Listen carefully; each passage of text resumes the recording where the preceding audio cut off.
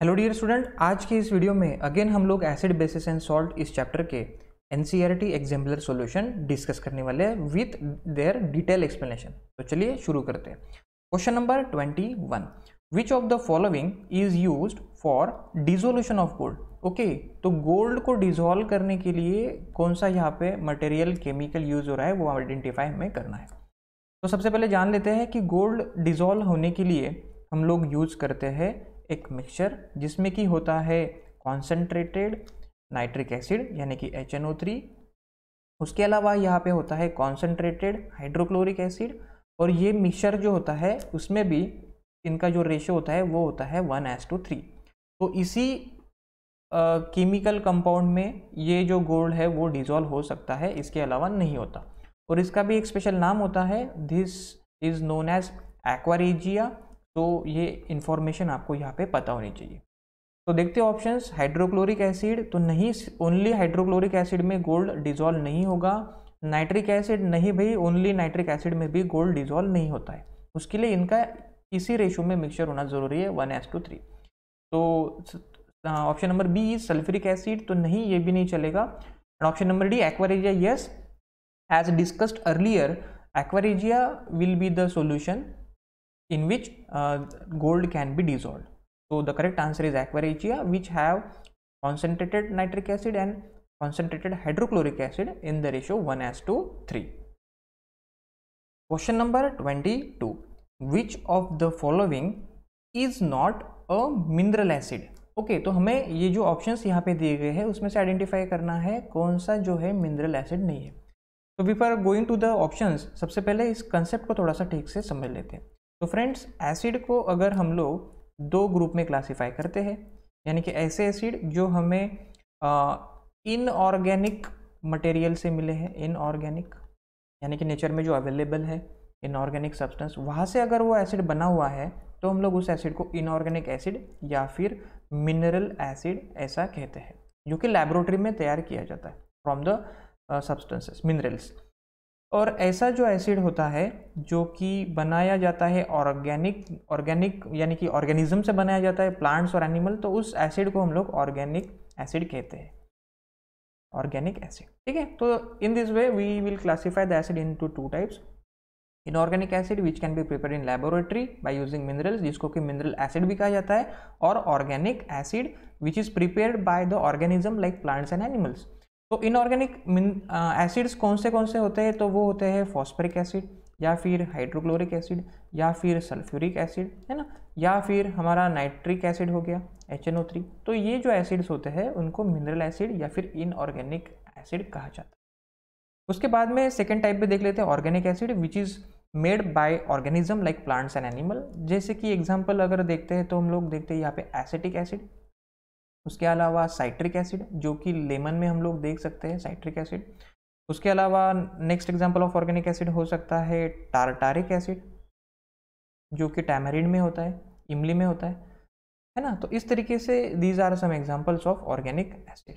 तो चलो देखते हैं फिर किस तरीके से हमें इसको सॉल्व करना है। तो हमें आइडेंटिफाई करना है कि जो मिनरल एसिड नहीं है उसको आइडेंटिफाई करना है। तो हाइड्रोक्लोरिक एसिड मिनरल एसिड है, सल्फ्यूरिक एसिड भी मिनरल एसिड है, साइट्रिक एसिड मिनरल एसिड नहीं है, it is found in lemons, तो it is made by plant, सो इसको ऑर्गेनिक एसिड कहा जाएगा, नॉट मिनरल एसिड या फिर इनऑर्गेनिक एसिड। तो ये है वो ऑप्शन कि जो मिनरल एसिड नहीं है। लास्ट ऑप्शन था नाइट्रिक एसिड, तो नाइट्रिक एसिड भी मिनरल एसिड है। तो from the given four option number B will be the correct answer. Question number 23, which among the following is not a base. Okay, तो हमें जो options दिए गए हैं उसमें से फाइंड आउट करना है कि कौन सा यहाँ पे बेस नहीं है। सबसे पहले हम लोग कंसेप्ट क्लियर कर लेते हैं कि बेस हम किसे कहते हैं। तो on dissolution the substance if produces OH minus ions, तो हम लोग उसको कहेंगे बेस। अगर सब्सटेंस ऑन डिसोल्यूशन प्रोड्यूस करता है H+ आयंस, तो हम लोग उसको कहते हैं एसिड। तो ये बेसिक कंसेप्ट अगर आपका क्लियर होगा तो आप लोग आसानी से इसका आंसर दे सकते हो। NaOH यानी कि सोडियम हाइड्रोक्साइड, इसको अगर हम लोग डिसॉल्व करते हैं, इसका सॉल्यूशन बनाते हैं, तो यहाँ पे Na+ और OH- ऐसे आयंस बनते हैं, यानी कि OH- आयंस बन रहे हैं तो सोडियम हाइड्रोक्साइड यह बेस हो गया। उसी तरीके से KOH यानी कि पोटेशियम हाइड्रोक्साइड, उसको अगर हम लोग सॉल्यूशन बनाते हैं तो K प्लस और OH माइनस इस तरीके से आयन बनते हैं, तो यह भी एक बेस हो गया। अमोनियम हाइड्रोक्साइड NH4OH, तो इसका भी अगर हम लोग सॉल्यूशन बनाते हैं तो NH4 प्लस और OH माइनस इस तरीके से आयन बनते हैं। उसके बाद में जो नेक्स्ट कंपाउंड है C2H5OH यानी कि इथिल अल्कोहल। तो हाँ, प्लीज नोट दिस थिंग, हमेशा अगर फॉर्मूला के आखिरी में OH होगा तो वो बेस ही होगा, ऐसा नहीं होता है। इसका ये एग्जांपल आपके सामने है। This is a carbon compound जिसके आखिरी में आपको दिखाई दिया है OH, तो यह एक अल्कोहल ग्रुप हम लोग कहते हैं। तो ये जो इथिल अल्कोहल है, it is a member of alcohol group. और इसको जब हम लोग सॉल्यूशन इसका बनाते हैं तब वो जो सॉल्यूशन होता है वो समवॉट एसिडिक होता है। Please note this thing. तो it does not produce OH minus ion. इसको अगर हम लोग सॉल्यूशन बनाते हैं तो वो OH माइनस आयंस नहीं बनाता है। तो इसी की वजह से हम लोग कहेंगे कि ये जो C2H5OH है यानी कि ethyl alcohol, it is not a base. Question number 24, which of the following statement is not correct. Okay, तो हमें इनकरेक्ट स्टेटमेंट को यहाँ पे आइडेंटिफाई करना है। सबसे पहला स्टेटमेंट हम लोग देखते हैं, statement number A, all metal carbonate react with acid to give salt, water and carbon dioxide. Okay, so friend, this is the true statement. जो मेटल कार्बोनेट्स होते हैं वो जब भी एसिड के साथ में रिएक्ट करते हैं तब तो वहाँ पे कार्बन डाइऑक्साइड गैस है ना, सॉल्ट और वाटर प्रोड्यूस होता है। क्योंकि हमें पता है जो मेटल कार्बोनेट्स होते हैं उनका नेचर होता है बेसिक, है ना। तो बेसिक नेचर होने की वजह से जब बेस और एसिड रिएक्ट होते हैं तो न्यूट्रलाइजेशन रिएक्शन होते हैं और सॉल्ट वाटर यहाँ पे प्रोड्यूस होता है ना। तो yes, because as the metal carbonates have a basic nature, तो उसी की वजह से जब वो एसिड के साथ में रिएक्ट होते हैं तब salt water carbon dioxide gas produce होता है। इसके अगर एक एग्जांपल हम लोग यहाँ पे लिखने की कोशिश करते हैं इस कंसेप्ट को समझने के लिए, तो सपोज यहाँ पे मैं एक मेटल कार्बोनेट लेता हूँ, कैल्शियम कार्बोनेट है ना, CaCO3, उसको मैं रिएक्ट कर रहा हूँ यहाँ पे हाइड्रोक्लोरिक एसिड के साथ में, तो यहाँ पे बनेगा CaCl2 यानी कि कैल्शियम क्लोराइड यहाँ पे बनता है। उसके बाद में कार्बन डाइऑक्साइड गैस भी यहाँ पे रिलीज होता है और वाटर वेपर्स भी यहाँ पे प्रोड्यूस होती है। This is not the balance equation, ये बैलेंस इक्वेशन नहीं है, आपको सिर्फ रिएक्टेंट्स और प्रोडक्ट्स समझने चाहिए, इसकी वजह से यहाँ पे मैंने इस इक्वेशन को लिखा है। तो कहने का मतलब ये है कि अगर मेटल कार्बोनेट अगर होते हैं यानी कि उनका नेचर बेसिक होता है, ये सबसे पहले आपके माइंड में क्लियर कर लीजिए। Metal carbonates of basic nature और बेस और एसिड का रिएक्शन अगर हम लोग करते हैं तो सॉल्ट वाटर प्रोड्यूस होता है, कार्बन डाइऑक्साइड गैस भी इस रिएक्शन में रिलीज होता है। तो पहला स्टेटमेंट तो करेक्ट स्टेटमेंट है। उसके बाद में अभी हम लोग डिस्कस करते हैं सेकेंड स्टेटमेंट। तो let's have a look. Second statement में कहा गया है all metal oxides react with water to give salt and acid. Okay, तो भाई सबसे पहले ये आपको समझना इस यहाँ पे भी ज़रूरी है कि मेटल ऑक्साइड्स जो होते हैं उनका भी नेचर जो होता है वो बेसिक होता है ना। तो जनरली वैसे देखा जाए तो मेटल ऑक्साइड्स जनरली इनसोल्यूबल होते हैं वाटर में, और अगर कोई होगा सोल्यूबल भी, अगर कोई होगा somewhat soluble, if there is a metal oxide which is somewhat soluble in water, तो उस वहाँ पे एसिड नहीं बनेगा, वहाँ पे बेस बनेगा, क्योंकि मेटल ऑक्साइड्स बेसिक नेचर के होते हैं। तो ये तो इनकरेक्ट स्टेटमेंट है। इसका अगर एग्जांपल देने की कोशिश मैं करता हूँ तो यहाँ पे मैं एक मेटल ऑक्साइड लेता हूँ, सपोज सोडियम एक मेटल है, उसका ऑक्साइड में लेता हूँ Na2O। इसको अगर मैं यहाँ पे वाटर के साथ रिएक्ट करता हूँ यानी कि विथ H2O, तो यहाँ पे हमें मिलता है सोडियम हाइड्रोक्साइड। तो सोडियम हाइड्रोक्साइड यह बेस है, तो मेटल ऑक्साइड को हम लोग पानी में ऐड करते हैं तो हमें बेस मिलता है, नॉट एसिड। तो दिस इज इनकरेक्ट स्टेटमेंट।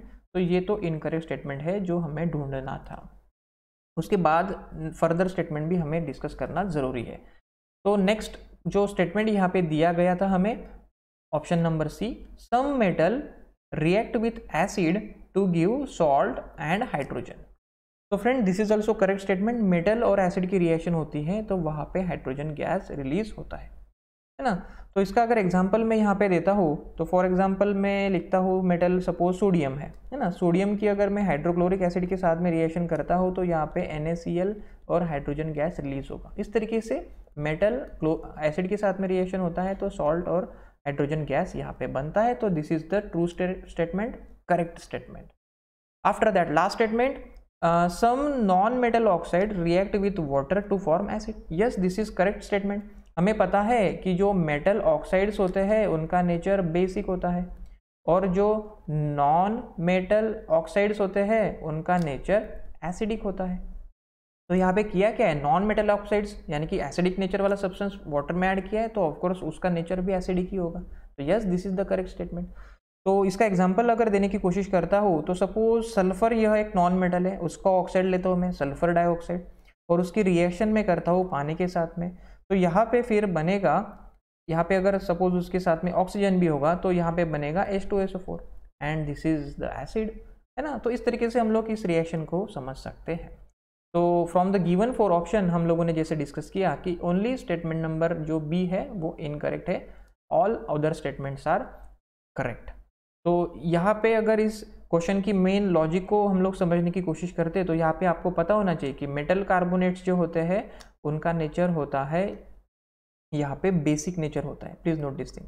उसके बाद में यहाँ पे मेटल ऑक्साइड का भी आया था, मेटल ऑक्साइड्स जो होते हैं उनका भी नेचर बेसिक होता है। उसके बाद में यहाँ पे मेटल्स जब भी एसिड के साथ में रिएक्शन होते हैं तो हाइड्रोजन गैस रिलीज होता है, ये भी आपको पता होना चाहिए। और उसके बाद में यहाँ पे आया था नॉन मेटल ऑक्साइड, तो नॉन मेटल ऑक्साइड का जो नेचर होता है वो एसिडिक होता है। ये अगर बेसिक कंसेप्ट आप लोगों के क्लियर हो गए तो आप लोग इजीली इस क्वेश्चन का आंसर दे सकते हो। Question number 25, match the chemical substances given in column 1 with their appropriate application given in column 2। Okay, तो हमें केमिकल सब्सटेंसेस को उसके एप्लीकेशन से यहाँ पे पेयर करना है। तो कॉलम 1 में सबसे पहले देख लेते हैं bleaching powder, baking soda, washing soda, sodium chloride. और कॉलम नंबर 2 में दिखाई दे रहे हैं एप्लीकेशन साइड में preparation of glass, production of hydrogen and chlorine, decolourisation and antacid. तो चलिए डिस्कस करते हैं। तो भाई जैसा केमिकल सब्सटेंसेस के प्रॉपर्टीज़ है उसी की वजह से उसका एप्लीकेशन भी होगा, है ना। तो अगर आपको उसकी प्रॉपर्टीज़ पता होगी तो इसी की वजह से आप लोग उसका आंसर भी यहाँ पे दे सकते हो। तो चलो डिस्कस करते हैं। सबसे पहला यहाँ पे ऑप्शन है ब्लीचिंग पाउडर। तो ब्लीचिंग पाउडर क्लॉथ इंडस्ट्री में, गारमेंट इंडस्ट्री में यूज़ कर दिया जाता है ना, जिसके वजह से डिकलराइजेशन या फिर कपड़ों को ब्लीच करने के लिए हम लोग उसका यूज़ करते हैं। तो ए का जो पेयर होगा वो होगा ऑप्शन नंबर 3 से, डिकलराइजेशन। ओके, उसके बाद में बेकिंग सोडा। बेकिंग सोडा की प्रॉपर्टी को अगर हम लोग यहाँ पे डिस्कस करते हैं तो बेकिंग सोडा बेसिक नेचर का होता है, तो और एडिबल वहाँ पे है वो। तो जब भी मीन्स एसिडिटी ज़्यादा हो जाती है तो उसका उपयोग, उसका यूज़ एज एन एंटासिड भी करते हैं। तो क्योंकि वो एसिड को न्यूट्रलाइज कर देता है तो हम एसिडिटी से रिलीफ मिल जाती है। तो बेकिंग सोडा का जो पेयर है वो मैं अप्लाई करूँगा, लगाऊंगा ऑप्शन नंबर 4 से, एज ए एंटासिड वो यूज़ होता है। वॉशिंग सोडा की अगर हम लोग बात करते हैं तो वॉशिंग सोडा ग्लास इंडस्ट्री में काफ़ी ज़्यादातर यूज़ होता है, तो it's pair will be option number 1, preparation of glass. सबसे आखिरी में है सोडियम क्लोराइड, तो बचा भी है एक ही option, production of hydrogen and chlorine. तो yes, it is the correct answer. Sodium chloride hydrogen gas और क्लोरीन गैस के प्रोडक्शन में भी यूज़ होता है ना। जो कॉमन सॉल्ट होता है हमारा NaCl, है ना। तो बेटा देखो NaCl जब हम लोग यहाँ पे इसकी रिएक्शन जब करते हैं वाटर के साथ में, इसका ये सॉल्यूशन अगर हम लोग लेते हैं और उसका अगर हम लोग इलेक्ट्रोलिसिस करते हैं, है ना, इलेक्ट्रोलिसिस, तो यहाँ पे हमें प्रोडक्ट्स मिलते हैं NaOH। उसके बाद में हाइड्रोजन गैस भी यहाँ पे रिलीज़ होता है और उसके बाद में क्लोरीन गैस भी यहाँ पे रिलीज़ होता है। तो इस हाइड्रोजन और क्लोरीन गैस को अगर हमें प्रोड्यूस करना है तो उसके लिए भी इस सोडियम क्लोराइड का यूज़ होता है। So for the production of H2 and Cl2 sodium chloride की पेयर हम लोग यहाँ पे लगा सकते हैं। तो क्या लगाया है हम लोगों ने पेयर, ए का पेयर है 3 से, बी का 4, यानी कि 3 4 1 2, 3 4 1 2 हमें यहाँ पे देखना है, कहाँ पे है 3 4 1 2, हाँ। तो ऑप्शन नंबर सी में हमें यहाँ पे करेक्ट मैच दिखाई दे रहा है, ए का 3, बी का 4, सी का 1 और डी का पेयर 2। तो 3 4 1 2 option number C will be the correct answer.